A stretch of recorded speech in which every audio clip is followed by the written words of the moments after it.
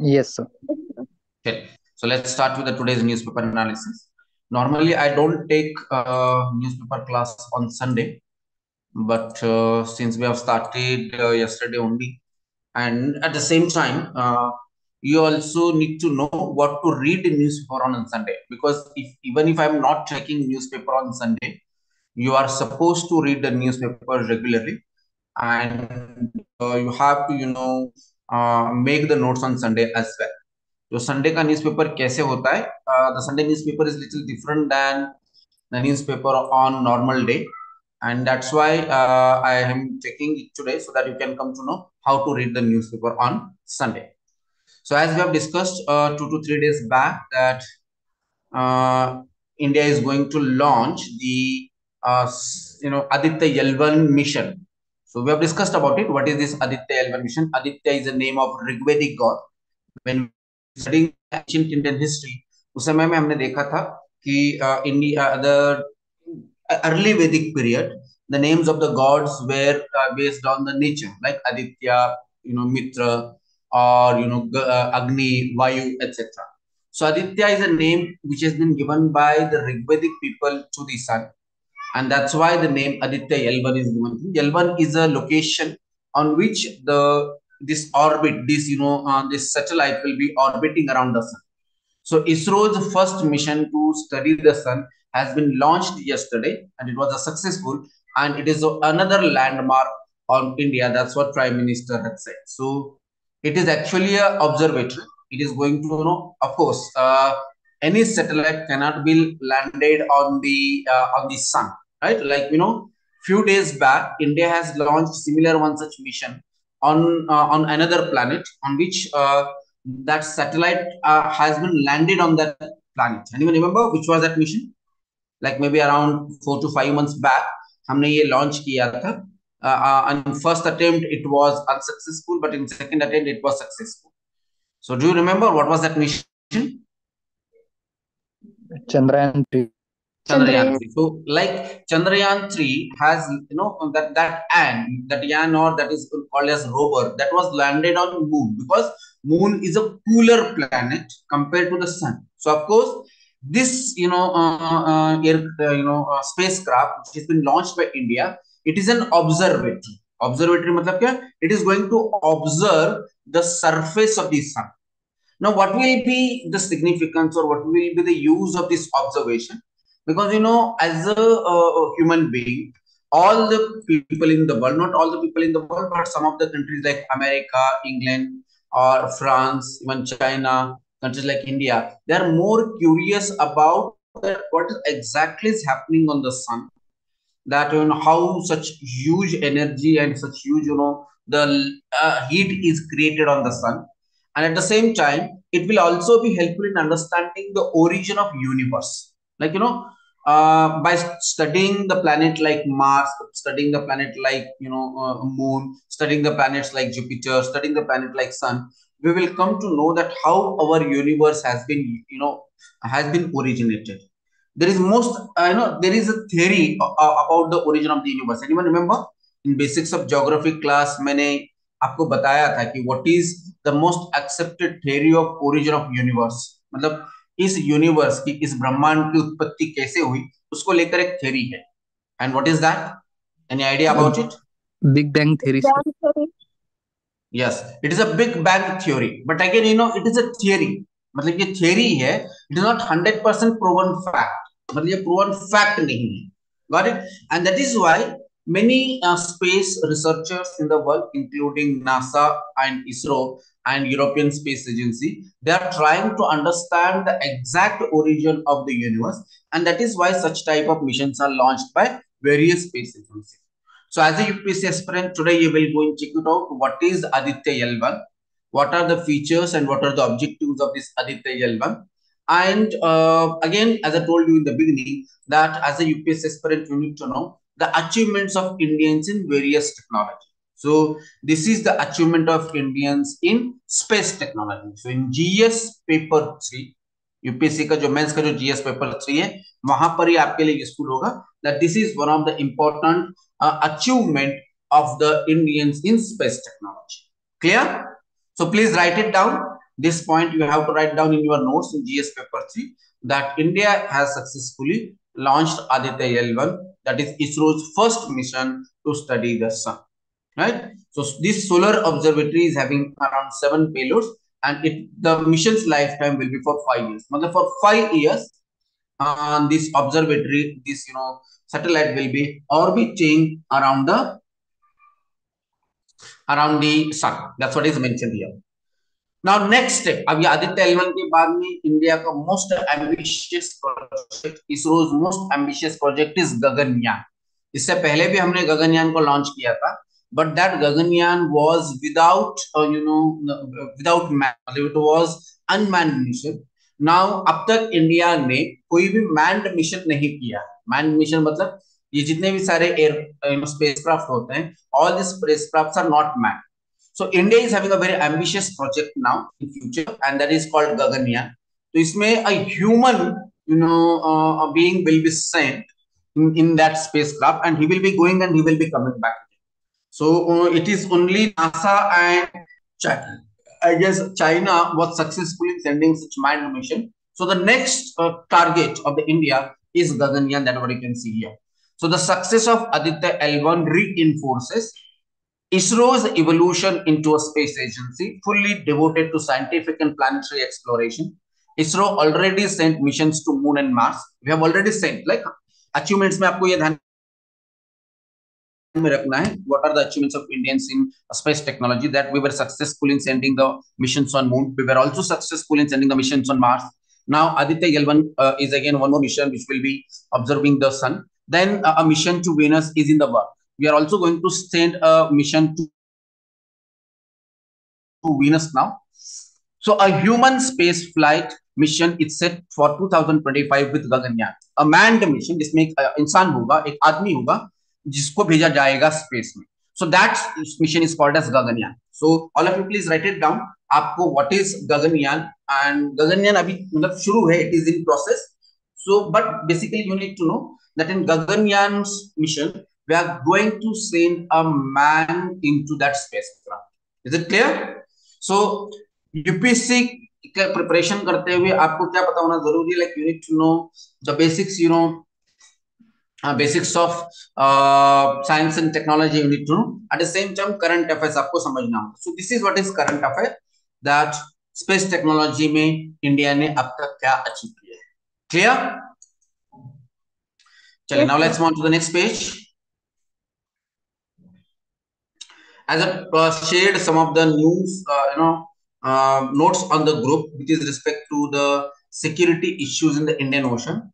So you can see that many ships are being attacked and being, pirated by the pirates in the Red Sea region. So many such ships are being, attacked by the Houthi rebels in Red Sea region and in Gulf region. So one such, hijacking attempt by those rebels have been foiled by the India. That's what I can say. The hijacking bid has been foiled. Navy hunts for pirates, probes vessels in the area. So as a UPSC aspirant, you need to know that what are the issues associated with the maritime security in Indian Ocean region. तो Indian ocean reason में जो maritime security है, यहाँ पे जो commercial vehicles जाते हैं उनको कैसे सिक्योरिटी दिया जाए, this is again one of the important issue at international level now. Now let's move on to the next page.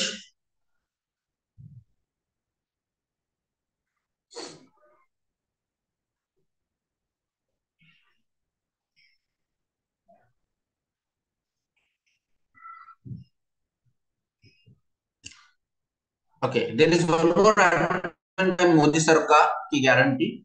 I think yesterday and day before yesterday we have seen Pradhan Mantri Fasal Bima Yojana. So in this advertisement you will come to know that what are the achievement and what are the various schemes and policies of the government, that also you can come to know.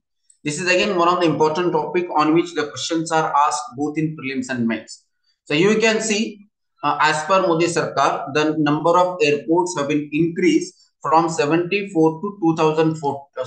So 149 now. In 2014, there were only 74 airports in India, but now 149 airports have been created.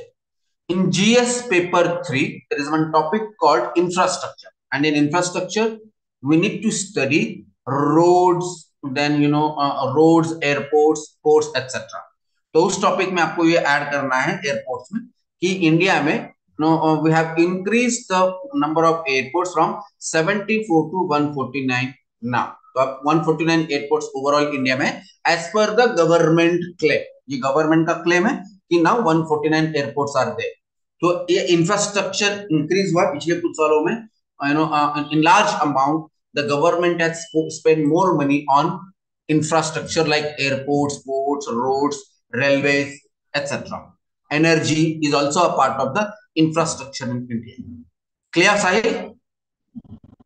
Yes, sir. This paper 3 topic. Now let's move to the next page. So here you can see Bundelkhand journey. Bundelkhand highway is also built by the state government. That is the advertisement here. That's what you can check it out. Now let's move on to the next page. We can also see the other schemes, other policies of the government like Jal Jeevan Mission. This is also one of the scheme of this government. Then Smart City Project. This is also here. ये सारी चीजें तो इसमें हैं. Of course, whenever you are studying such type of schemes, you need to know the issues associated with the design and implementation of this scheme. Right? As a UPSC aspirant, आपको ये जितने भी सारे schemes बनाए गए, इन सारे schemes से related जितने भी सारे डिजाइन में क्या इश्यूज और इम्प्लीमेंटेशन में क्या इश्यू, वो भी आपको देखना है. लेकिन पहले तो आपको कम से कम ये पता होना चाहिए कि what are the government schemes for welfare of the people and development of the country. Right? So 2-3 schemes you can see here. One is Jal Jeevan Mission and another is called Smart City Project.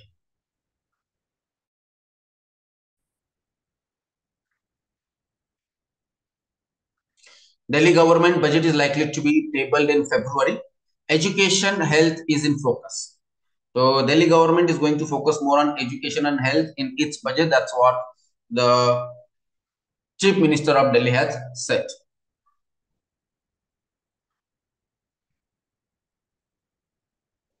Now let's move to the next page. Today on Sunday, there is no editorial, but there are some columns written by various writers. Fine. The next advertisement is about agriculture is backbone of Indian economy.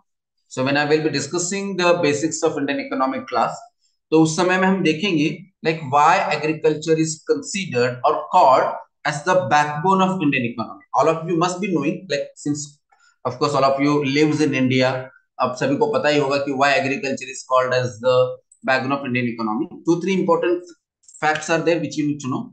Why Indian economy is called as backbone of agriculture is called as backbone of Indian economy. One is more than 50% of the Indian populations are dependent on agriculture, and around 18% of the GDP, around 18% of the total goods and services which are created in India is from the agriculture.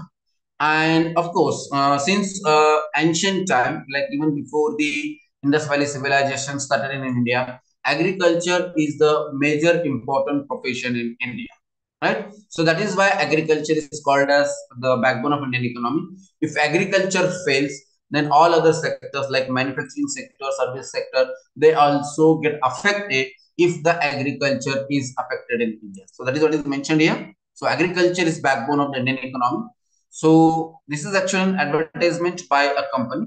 So उसका company का एक advertisement है, but आपको ये पता होना चाहिए कि why agriculture is called as backbone of India. Now let's move on to the next page. In GS paper 3, there is one topic called technology in the aid of agriculture. So HIL is a company which is having a green revolution. What is green revolution? How green revolution started in 1960s, and what was the achievement? What were the drawbacks? What are the issues associated with the green revolution? That I will be discussing with you in detail. So green revolution is basically use of technology is increasing the production of agriculture in India. तो India के agricultural production को बढ़ाने के लिए technology का इस्तेमाल किया गया था. So Hindustan, HIL Limited is a company which is helping the farmers to increase the production by bioproduct, by giving them bioproduct strategy and technological integration, agriculture को इंटीग्रेट करना है टेक्नोलॉजी के साथ में for a sustainable agriculture. Sustainable मतलब long term चलने वाला agriculture के लिए एक टेक्नोलॉजी प्रोवाइड कर रही है। That is what is mentioned. So as a UPSC aspirant you need to know that what are the recent technology which are being used in agriculture in our constitution as well. Yesterday we have started the Indian constitution topic, basics of Indian constitution. There is one part called directive principle of state policy, and in directive principle of state policy, the state is supposed to develop the scientific agriculture in India. DPSP में क्या कहा गया है? It is a responsibility of the state to develop the scientific agriculture or organize the agriculture in India in a scientific way. So there are so many technologies like biotechnology, space technology, or electronics technology, computer technology, information technology. All these technologies can be used in agricultural activity. So that is what is mentioned here, that HIL is green revolution. That is no use of technology in increasing the agricultural production.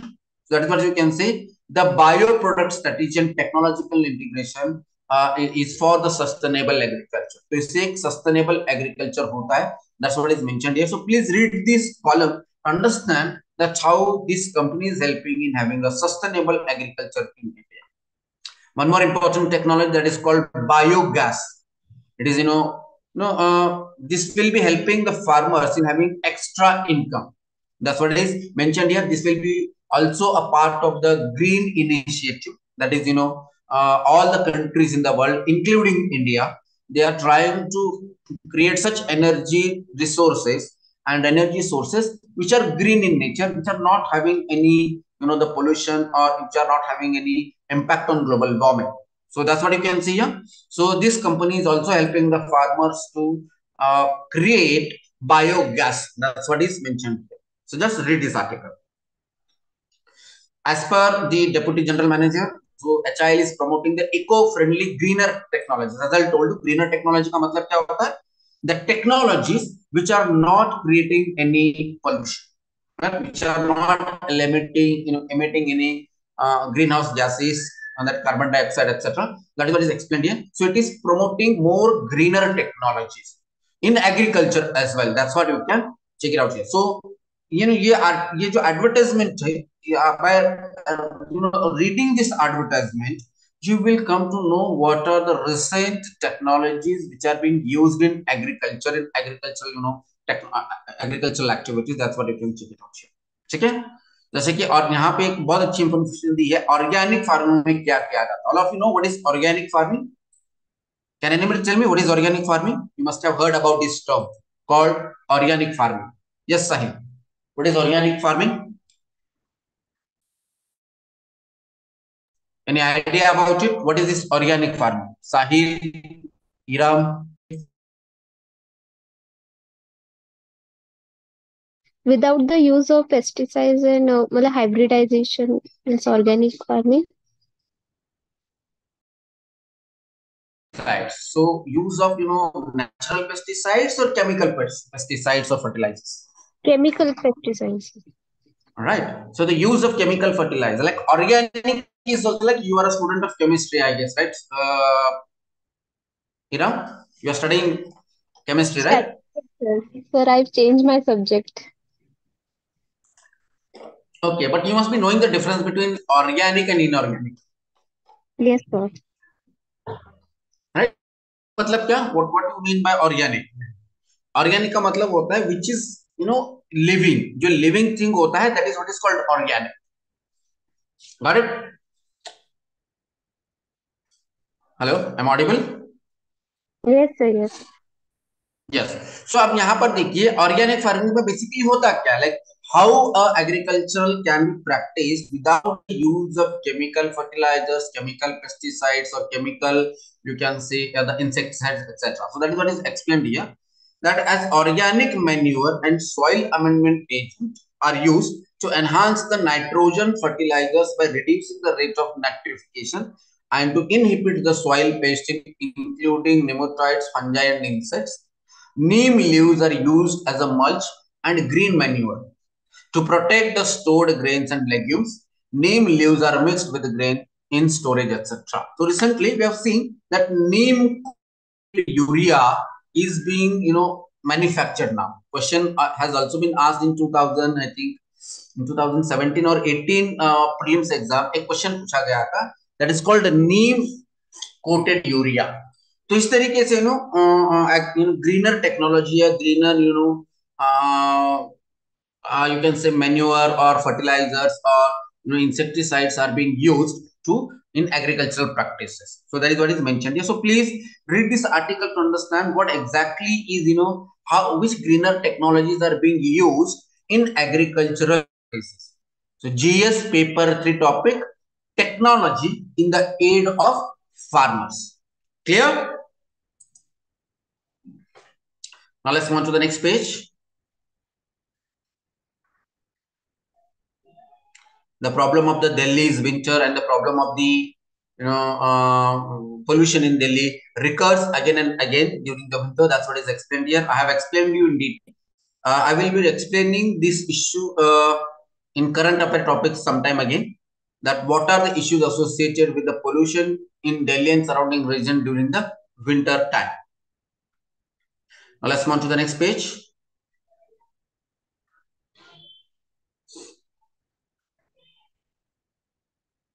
On YouTube videos raising EVM doubts, now an election commission disclaimer. So yesterday, I think we have discussed about one of the important concern about the elections which are being held in India is the electronic voting machine. So there are so many YouTube, you must have heard that there are so many channels on the YouTube which are claiming that EVM is not working in a proper way. So of course, as I told you, Election Commission of India is having the responsibility of conducting free and fair elections in India, and it has the responsibility also to clarify the doubts or to clear the doubts among the voters in India. तो voters में जो ये जिस तरीके के जो doubts हैं कि ईवीएम सही में सही तरीके से काम करता है या नहीं करता है, इसमें कुछ प्रॉब्लम्स हैं या नहीं है, इसको क्लियर करने की जिम्मेवारी भी इलेक्शन कमीशन ऑफ इंडिया पे होता है.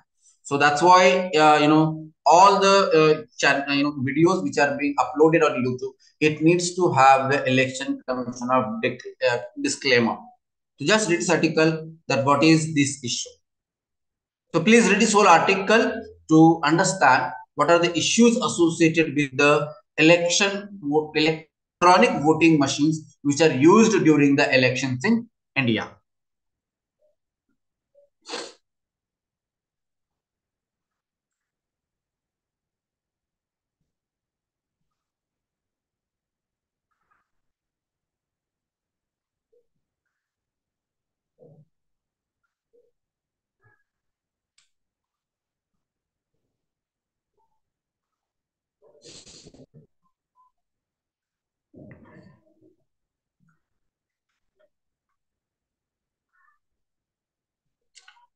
On Sunday, there are some opinion articles.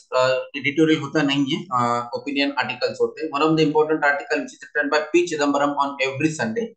So he writes on political, economic issues in India. That's what you can see.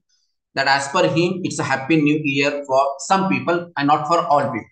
मतलब as per him, जो भी इंडिया में हैप्पी न्यू ईयर है वो सारे लोगों के लिए नहीं है, कुछ ही लोगों के लिए. That's what he's saying. Because as per P. Chidambaram, in India, whatever the development is happening or whatever the economic growth is happening, that is happening for only few people. It is not an equal growth. So that's what he's saying. So who are the happy people? That's what he's explained here. And what are the dark side? Like which people are not, happy. It means that as per him, there is huge economic inequality in India. So India mein economic inequality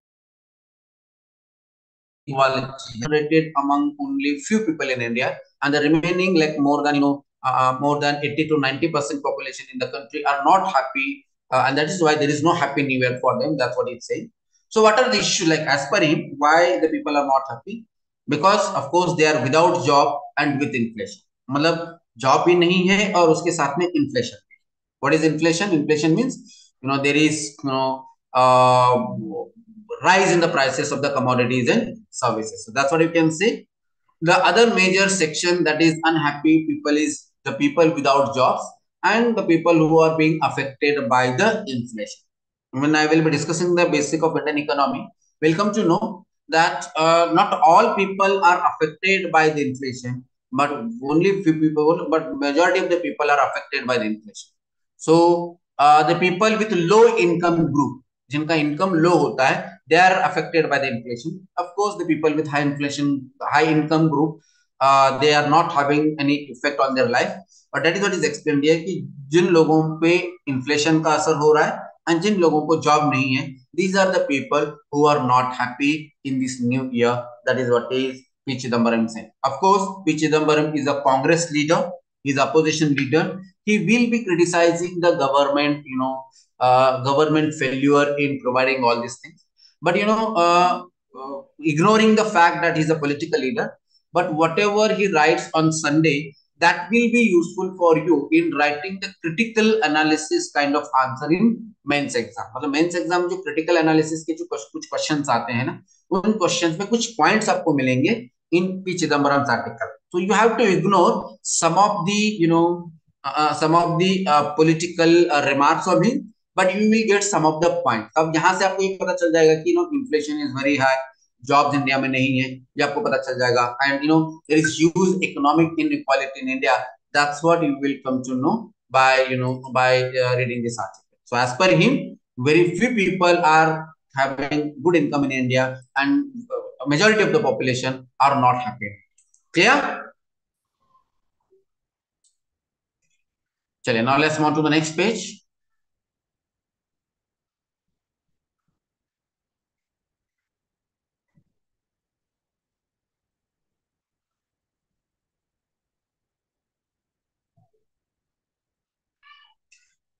Economic page is having the news with respect to the Red Sea disruption, which we have already discussed.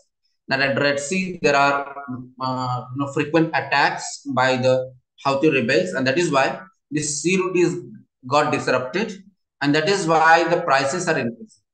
So New Delhi must prepare for long-term shipping disruptions. ये जो disruptions आ रहे हैं, उसके लिए government को ready होना चाहिए. That is what GTRI has said.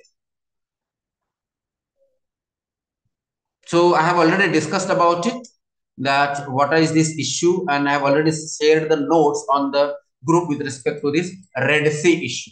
So where the Red Sea is located and what is the strategic importance or strategic location of this Red Sea is having effect on the global trade. That's what you need to know as a UPSC aspirants.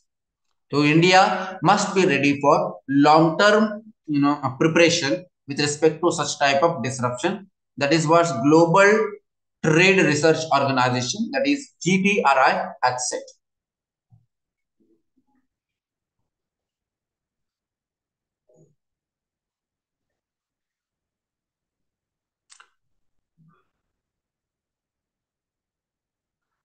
Fine. So this is all there in the today's newspaper.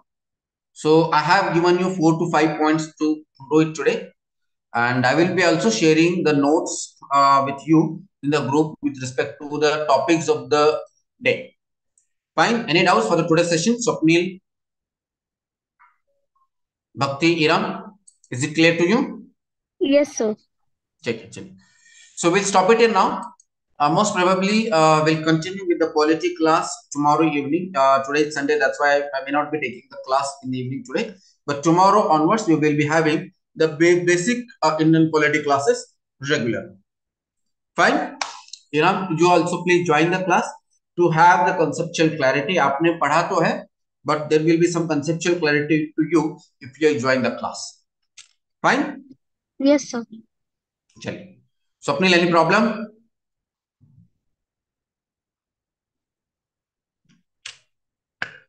Check. So have a good day to all of you. See you.